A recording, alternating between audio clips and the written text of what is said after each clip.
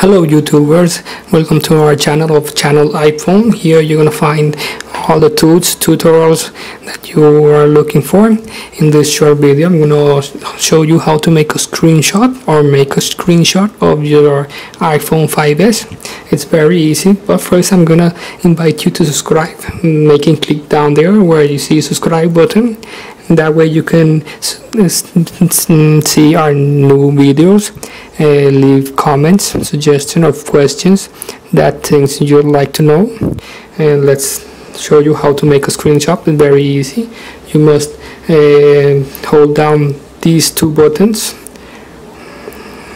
this one, the power button and the home button, must be pushed at the same time.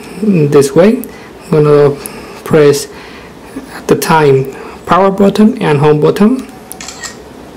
As you can see, I got a screenshot. Let's go in this app, screenshot. Let's go out, let's go in whatever, let's go in the time app.